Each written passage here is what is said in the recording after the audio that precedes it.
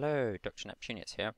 So I was working on a secret project involving stacks of villagers, and I found a new method for setting up TNT in a cannon very similar to Sethbling's Penetrator Cannon. If you haven't seen that, there's a link in the description.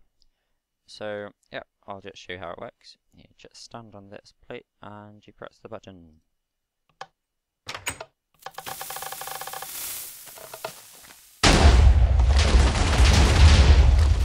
So, as you can see, as you fall through all these pressure plates, setting up the TNT very close together, and they all fall in one spot and get fired off together.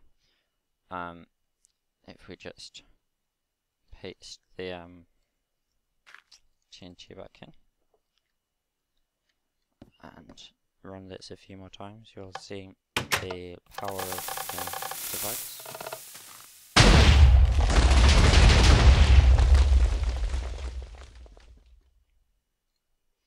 It's not very good looking at the moment. I just kind of threw it together.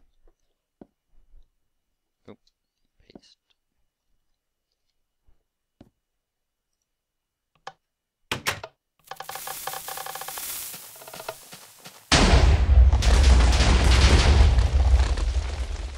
Wonderful. So yeah, I think I'll probably put a link in the description to download for this. But yeah, it's pretty simple really. It's just a new way of triggering the TNT rather than using redstone. Use a falling player. I have tried using falling items from a dispenser, but there are some reliability problems which I couldn't figure out.